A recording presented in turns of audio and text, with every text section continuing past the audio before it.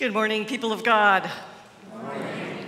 Today is the 12th Sunday after Pentecost. It seems like summer has gone by very quickly, but as I thought about it being the 12th Sunday after Pentecost, we are only halfway through the season of Ordinary Time. So we've got a number of weeks to go in the season of Ordinary Time, our green season, in which we explore issues of discipleship and what it is to be growing in grace and growing in Christ. Our lessons for today echo with themes of worship, with themes of welcome. We celebrate God's welcome to us, and we extend that welcome to one another. So I again welcome you to our worship time, welcome to visitors, and welcome to those who are online with us this morning. As our opening hymn says, all are welcome in this place.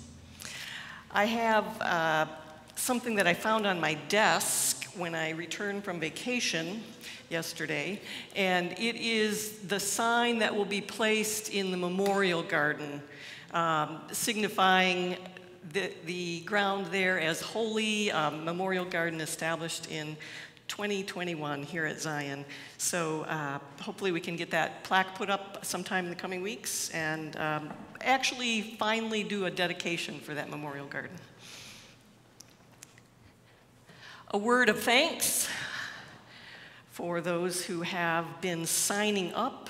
The two particular sign-up sheets that we have, we are looking forward to celebrating our 250th anniversary with a fellowship dinner on September 18th here in this place. And if you have not yet signed up, please do so. The deadline for this anniversary meal is next week. I just had word that there might be a menu change due to increase in costs for food, so we'll announce that next week. But do sign up. We look forward to a fine evening together and looking back at some pictures and who we have been and who God is calling us to be as Zion Lutheran Church in Mannheim. And thanks to those who have already signed up for the pictorial directory. There will be the sign-up table set up again after worship this week and next week? I don't know. Next week, okay. So we are encouraging everyone. We have not done a pictorial directory in a very long time, since 2015. So we need to do some updating and need you to sign up for the pictures to be taken on September 27th. And final words of thanks to those who have supported the in-gathering for the Mannheim Food Pantry, paper products, as well as everyone who has worked together to make our summer lunch program a possibility. We will celebrate our final summer lunch distribution this coming Wednesday. If you haven't been here when we do that distribution, come on by, see what it's like, but don't be late because it goes very quickly between 11:50 and 12:15. We give thanks for the ministry that is possible here at this church and for your generous support. Our worship this morning begins with the order for confession and forgiveness. Please stand as you are able.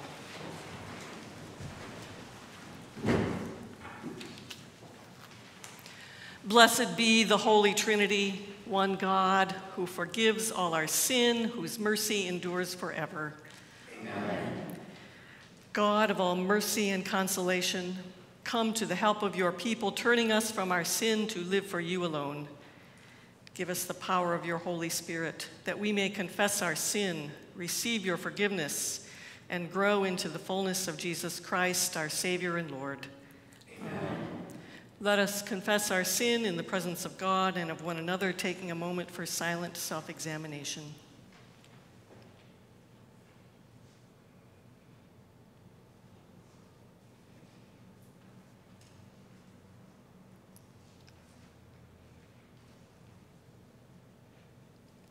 Most merciful God, we confess that we are captive to sin and cannot free ourselves.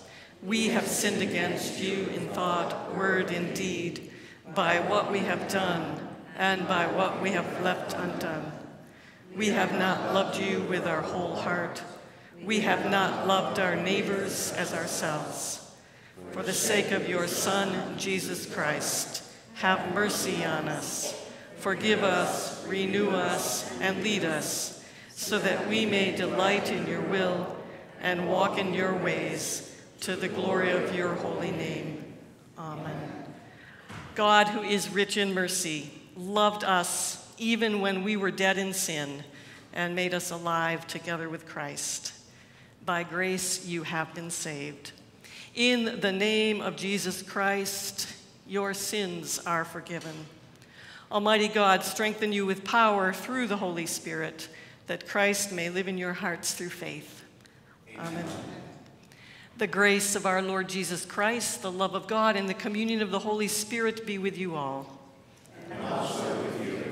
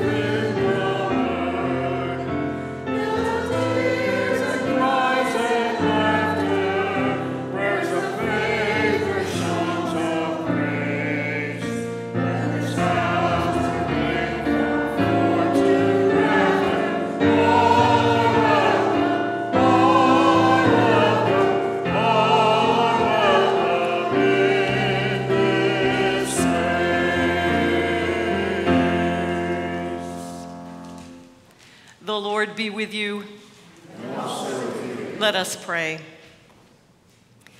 O God, you resist those who are proud and give grace to those who are humble. Give us the humility of your Son, that we may embody the generosity of Jesus Christ, our Savior and Lord. Amen. You may be seated.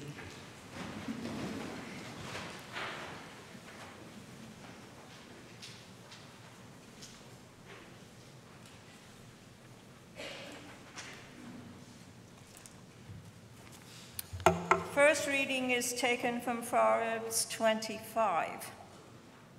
Do not put yourself forward in the king's presence, or stand in the place of the great. For it is better to be told, come up here, than to be put lower in the presence of a noble. The word of the Lord. Thanks be to God. We'll read Psalm 112 responsively. Hallelujah! Happy are they who fear the Lord and have great delight in God's commandments. Their descendants will be mighty in the land.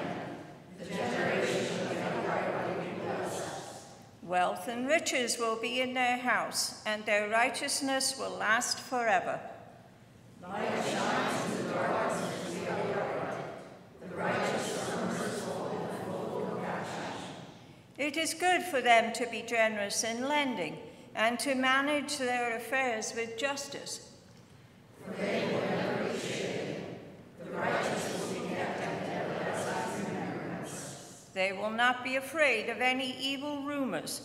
Their heart is steadfast, trusting in the Lord. Their heart is established and will not shrink until they see their desire upon their enemies. They have given freely to the poor, and their righteousness stands fast forever. They will hold up their head with honor. The wicked will see it and be angry.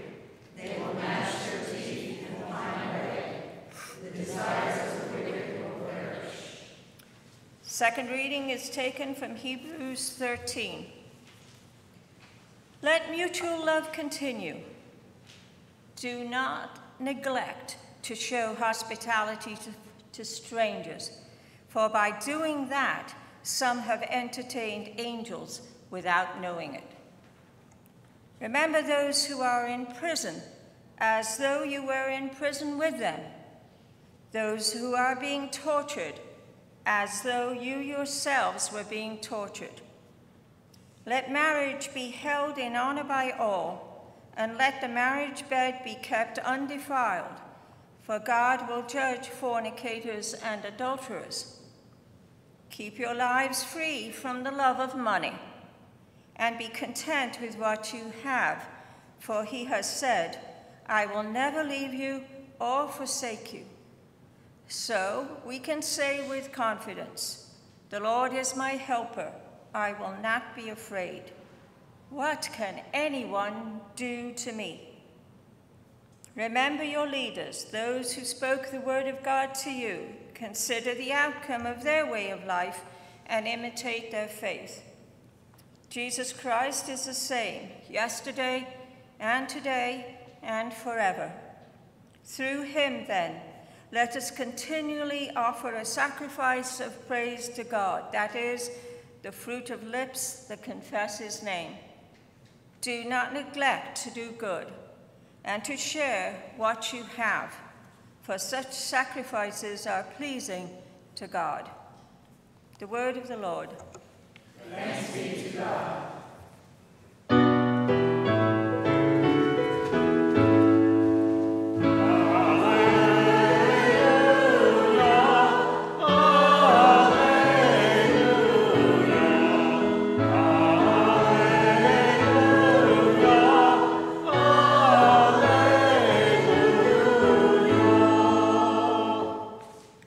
The Holy Gospel according to Luke, the 14th chapter.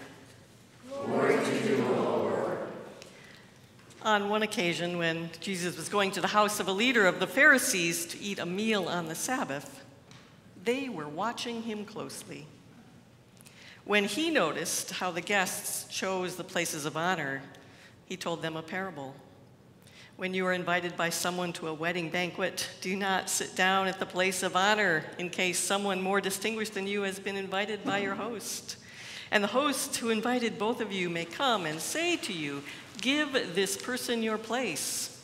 And then in disgrace, you would start to take the lowest place.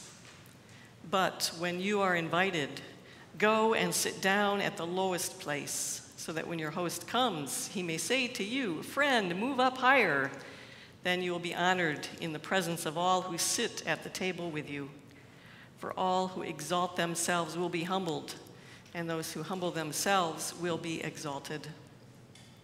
He said also to the one who had invited him, when you give a luncheon or a dinner, do not invite your friends or your brothers or your relatives or rich neighbors, in case they may invite you in return and you would be repaid.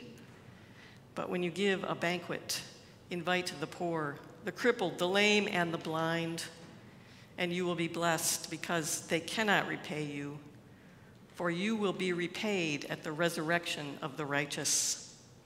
The gospel of the Lord. Praise to you, O Christ.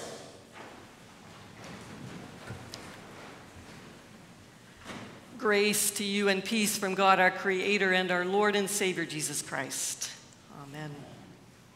A couple of weeks ago, I was invited to enjoy a picnic lunch and fellowship with a family originally from South Sudan, now newly arrived in the U.S.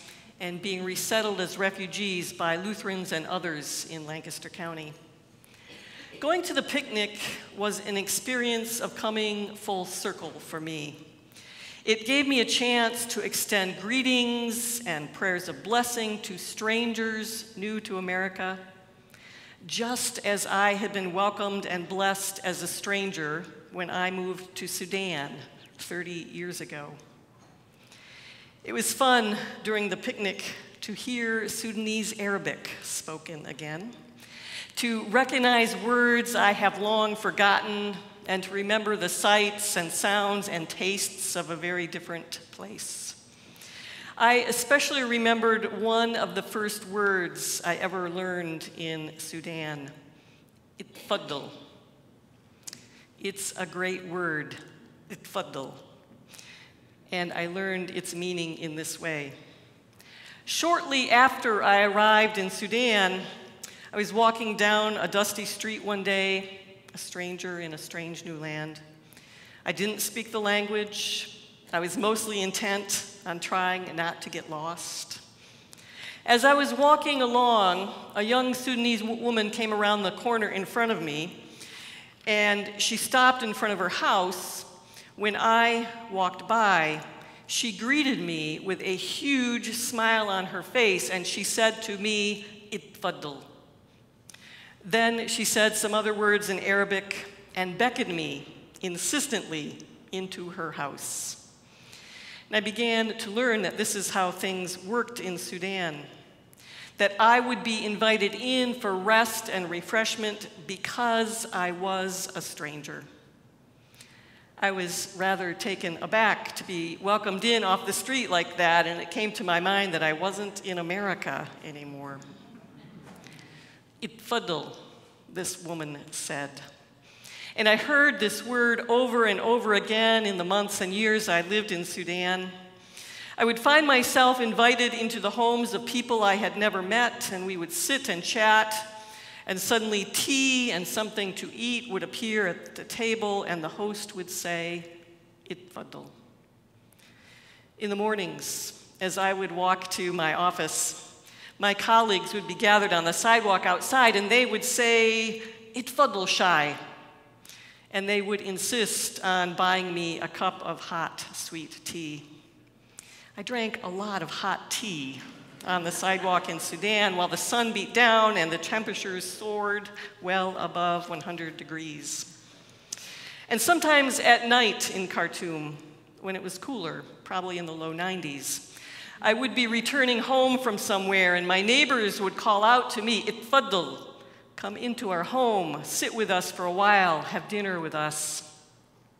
I heard the same word in the refugee camps where I worked. Camps filled with families living in cardboard and bamboo huts. Camps filled with people who had been forced to flee their homes by war and famine. Camps filled with people who would insist on offering me a place to sit in the shade, and if nothing else, would bring me a glass of water. Itfaddal, they would say. Itfaddal. I have forgotten most of the Arabic that I learned in Sudan, but I have not forgotten itfaddal. The English language does not have a word equivalent, but generally, itfaddal means you are welcome. It means you are my honored guest. It means welcome, be at home. Enjoy the grace of hospitality. Itfaddal.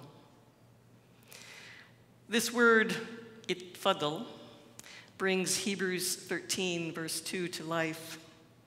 Do not neglect to show hospitality to strangers, for some have thereby entertained angels without knowing it. The Sudanese I met did not neglect to show hospitality. Itfadl, they would say, you are a stranger, but we welcome you. Itfadl, the Sudanese said, and they showed me abundance and grace in sharing. And they gave me a glimpse of God with us in the breaking of bread, in the drinking of tea. There I was, a self-reliant, independent, privileged American, and I was consistently blessed, amazed, and humbled by the grace and hospitality I was shown in a country known for poverty and suffering. Our opening hymn today communicates a sense of this word, itfadl. We sang, all are welcome, all are welcome, all are welcome in this place. All meaning friend and stranger, German immigrants and Sudanese refugees, all meaning young and old, gay and straight, light-skinned and dark-skinned, speakers of different languages, all y'all. All are welcome. Because in that way, some have entertained angels without knowing it, and some have even welcomed the Lord. All are welcome because hospitality creates space between us for conversation, for learning, for the presence of God with us. Share hospitality with one another, Scripture says, because Jesus is revealed in the breaking of bread, and because welcoming one another offers a foretaste of the feast to come at God's kitchen table where strangers will gather as members of one family, and we will celebrate the goodness of the Lord together forever. Jesus deals with issues of hospitality and welcome in our gospel for today. He has been invited to share the hospitality of a leader of the Pharisees. And as the dinner party gets underway, Luke tells us, they were watching him closely. Jesus was famous, or maybe infamous, for his table fellowship. Jesus broke the bubble when it came to the company he was willing to keep. He ate with good church folk, he ate with community leaders, he ate with people he didn't always agree with, and he was particularly known for eating with sinners and outcasts. Given this reputation, it's little wonder they were watching him closely that night. And the funny thing about this story is that Jesus was also watching them. And here's the thing. What he saw was the antithesis of all are welcome. He saw jockeying for positions of power. He saw striving to be close to those who might do you a favor. He saw deference to the powerful and disregard for those of lower rank and status. He saw the ancient equivalent of a high school lunchroom, with cliques and the in-crowd sitting together and others trying to figure out where they fit in. Jesus was watching all this quite closely. And he also saw who was not there. It turns out that seeing who is not there is a Jesus kind of thing to do. An essential part of the kingdom etiquette Jesus practices and teaches. Jesus sees and Jesus notices who was absent from the table. And then Jesus says the kind of thing that might make a host think twice about inviting Jesus to dinner ever again. Jesus proposed an alternative dinner party etiquette. He proposed an alternative seating arrangement, and he proposed an even bigger table. Jesus suggested that we set a table where all really are welcome, including those the world excludes. Jesus proposed a dinner party where the poor, and the afflicted, and those who cannot repay hospitality have a special invitation. He proposed a party where the host says to the lowly, to the outsider, to the newly arrived stranger, "Friend, come up higher because you are welcome here." Our hymn of the day today lays claim to this kingdom etiquette, to this itfuddle sense of hospitality set forth by Jesus in the gospel. You might want to take a look at the hymn of the day. We're going to sing it in a few minutes. We're going to sing, "I'm going to eat at the welcome table. I'm going to eat at the welcome table one of these days." I don't know if anyone knows that hymn. It comes from the African American spiritual tradition, and its roots are traced to that time in our country when there was strict, even brutal separation between black and white, enslaved and free, servant and master. This hymn expresses the hope that someday, in this life or the next, those who are excluded now will be included then at God's welcome table of love and grace.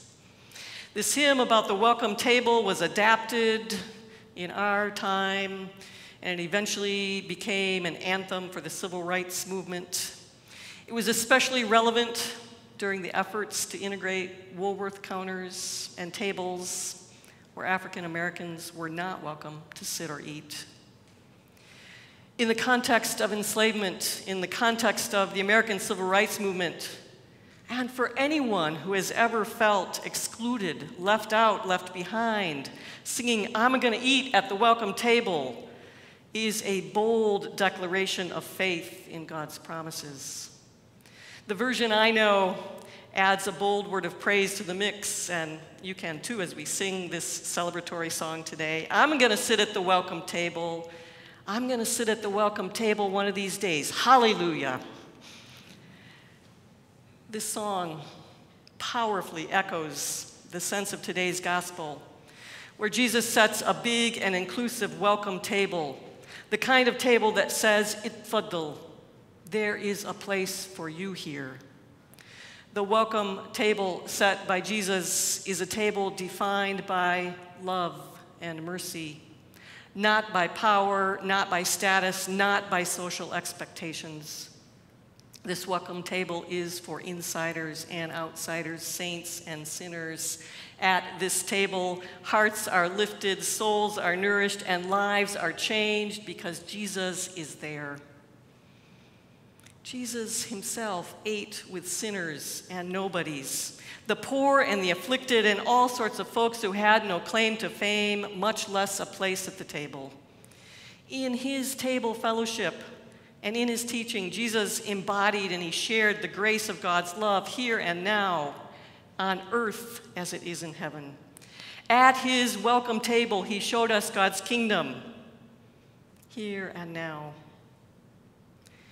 Here in this place, as we welcome one another in Christ's name, as we eat and drink at God's table, we do it because here then we create space for grace and for the possibility of Christ's transforming presence and for the possibility of his blessing in our lives. In our worship together, sharing the bread and wine of Christ's presence at the Lord's table nourishes us and empowers us to go forth and do the same, to share our lives, to share our faith, to share our hospitality with one another and with strangers who cannot repay. As we worship and as we share meals through our feeding ministries, we extend the table. We practice kingdom etiquette. We make God's love real in bread and wine, in salads and sandwiches, in turkey and potatoes and chocolate chip cookies. And as we do these things, we become a living parable of God's kingdom. Today's scripture reminds us that Jesus Christ is the same yesterday, today, and forever. On the cross, Jesus opened wide his arms. And this is for us the ultimate sign of God's welcome, hospitality, and love, yesterday, today, and forever. With wide open arms, Jesus says, "Itfadl." With wide open arms, Jesus says, "Everyone I died for is welcome." With wide open arms, Jesus insists, "You are welcome at God's table of love and grace." With wide open arms and with a heart overflowing with love, Jesus insists, "There is a place for you here." Amen.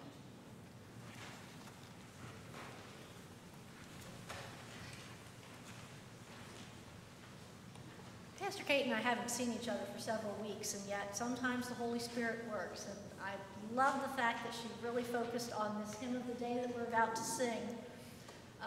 Because when I came back and I'm looking at what I'm doing, I'm like, yes, I know we picked this. This is a great tune. I got to find a prelude that goes with this. And if you were paying attention to the prelude, that's exactly what we did. So you've got a feel of what this hymn we're going to sing is like. And I would say it is definitely not a Bach chorale type piece. It is a piece that we need to sing joyfully.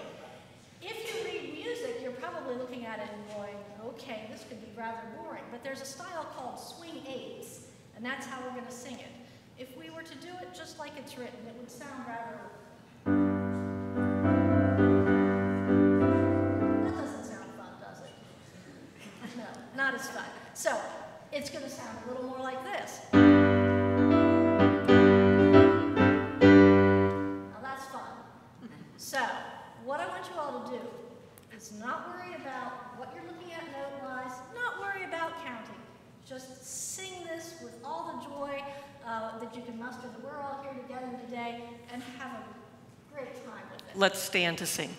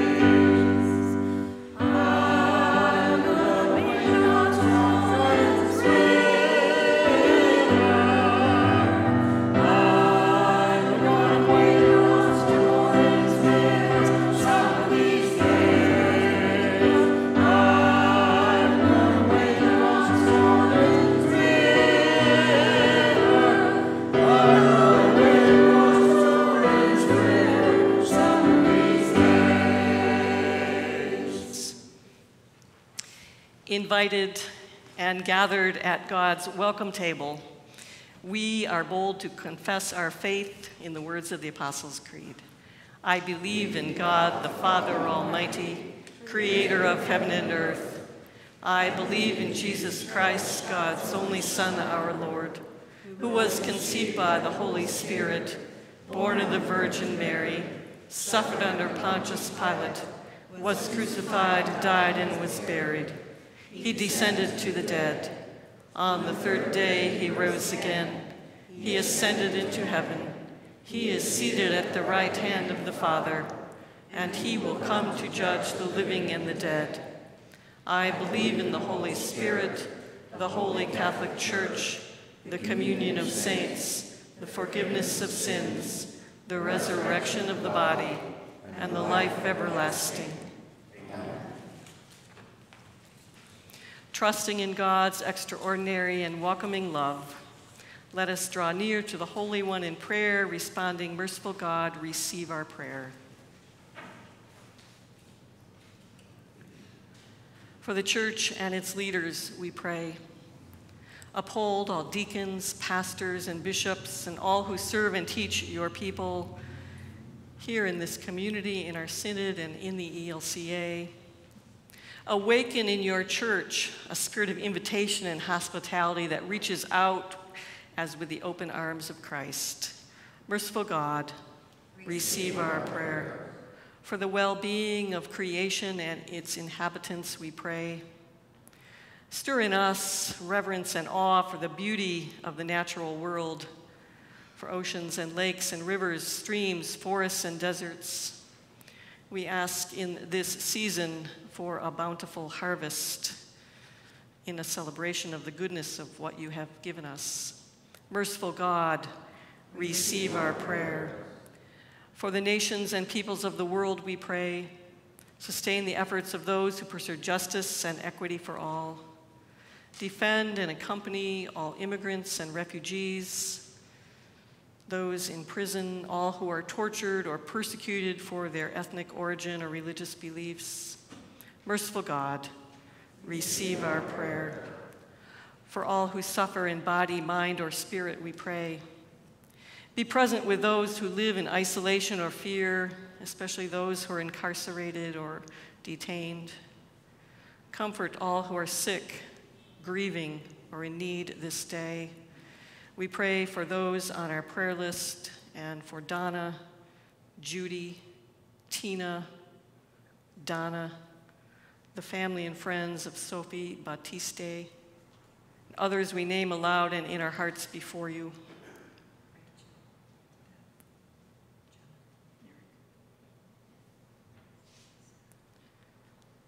Merciful God, receive our prayer. For this congregation and its ministries, we pray. Prepare children, teachers, and youth directors for a new year of learning. Bless our preschool. Embolden our witness to invite others to the table. Merciful God, receive our prayer. For all the saints who confessed your name, we give thanks. Holy One, may we with them cling to the promise of our risen Savior, Jesus Christ, who is the same yesterday, today, and forever. Merciful God, receive our prayer. Receive the prayers of your children, merciful God, spoken and unspoken, and hold us forever in your steadfast love. We pray this through Jesus Christ, our Savior and our Lord. Amen. The peace of the Lord be with you always. And also with you. Let us share a sign and a word of Christ's peace with one another. Peace be with you.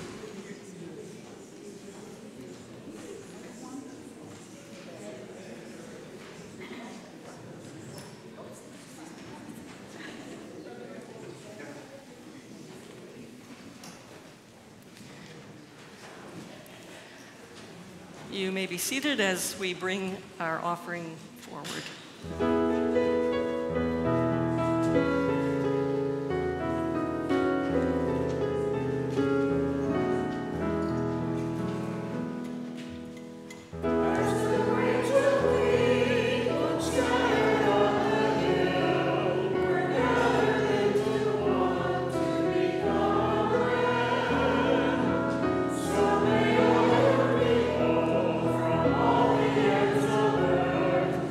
Together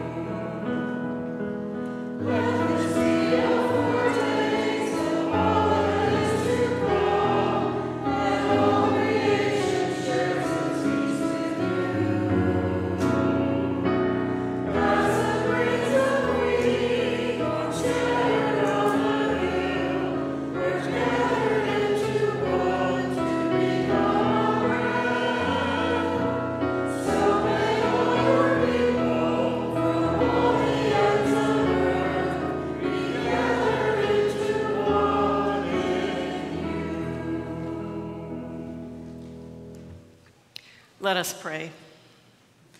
God of abundance, you have set before us a plentiful harvest. As we feast on your goodness, strengthen us to labor in your field and equip us to bear fruit for the good of all. In the name of Jesus, amen. The Lord be with you. And also with you. Lift up your hearts. We lift them to the Lord. Let us give thanks to the Lord our God. It is right to give our thanks and praise. It is indeed right, from east to west, from north to south, in all the seasons of our life, to give thanks and praise to you, O living God, through Jesus Christ our Lord. Dwelling beyond time and space, you came to abide among us as the Word made flesh. Embracing the world with your wide open arms of justice and love, you have opened the eyes of faith to a new vision of your glory, that beholding the God made visible, we may be drawn to love the God we cannot see. And so with all the baptized of every race and land, with the multitudes in heaven and the countless choirs of angels, we praise your glorious name and join their unending hymn. Holy, holy, holy Lord, God of power and might, heaven and earth are full of your glory. Hosanna in the highest. Blessed is he who comes in the name of the Lord. Hosanna in the highest. Holy God, mighty Lord, gracious Father, endless is your mercy and eternal your reign. You have filled all creation with light and life. Heaven and earth are full of your glory. We praise you for the grace shown to your people in every age, the promise to Israel, the rescue from Egypt, the gift of the promised land, the words of the prophets, and at this end of all the ages, the gift of your Son, who proclaimed the good news in word and deed and was obedient to your will, even to giving his life. In the night in which he was betrayed, our Lord Jesus took bread, gave thanks, broke it, and gave it to his disciples, saying, "Take and eat. This is my body given for you. Do this for the remembrance of me." Again, after supper, he took the cup. He gave thanks and gave it for all to drink, saying, "This cup is new covenant in my blood, shed for you and for all people for the forgiveness of sin. Do this for the remembrance of me." With this bread and cup, we remember the life our Lord offered for us. And believing the witness of his resurrection, we await his coming in power to share with us the great and promised feast. Send now, we pray, your Holy Spirit, that we who share in Christ's body and blood may live to the praise of your glory and receive our inheritance with all your saints in light. Through him, with him, in the unity of the Holy Spirit, all glory and honor is yours, Almighty Father, now and forever.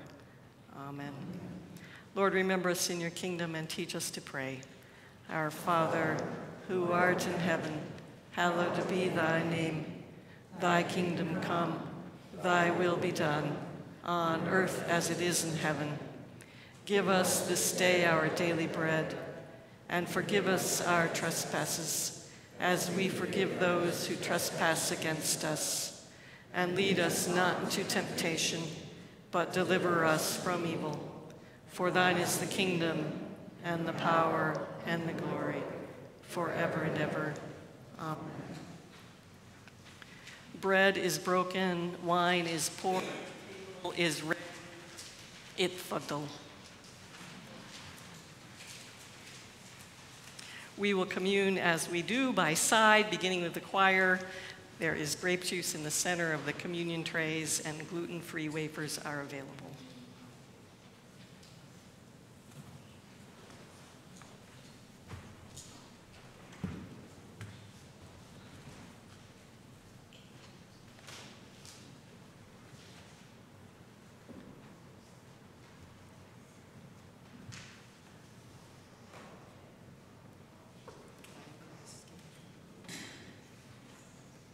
The blood of Christ shed for you.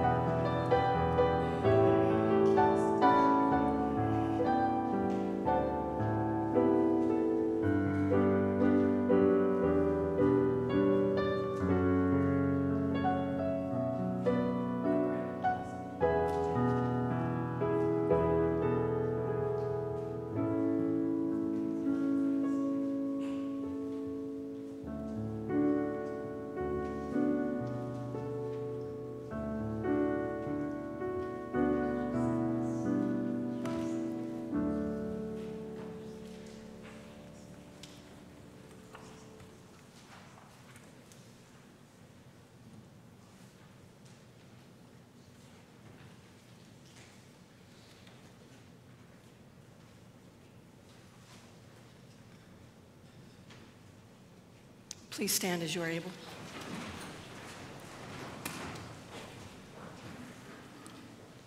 May the body and blood of our Lord and Savior Jesus Christ strengthen you and keep you in his grace. Amen. Let us pray. Life-giving God, through this meal you have welcomed us to your table of love, and you have fed us with your mercy. Now send us forth to live for others, both friend and stranger, that all may come to know your love. This we pray in the name of Jesus. Amen.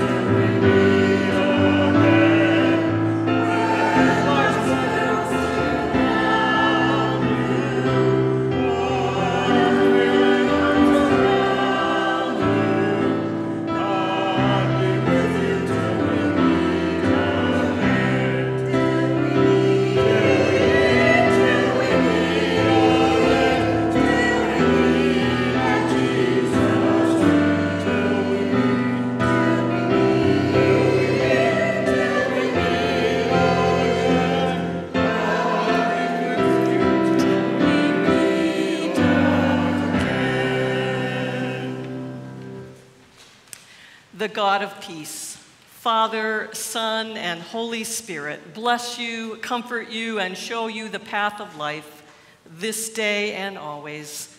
Amen. Go in peace, serve the Lord. Thanks be to God.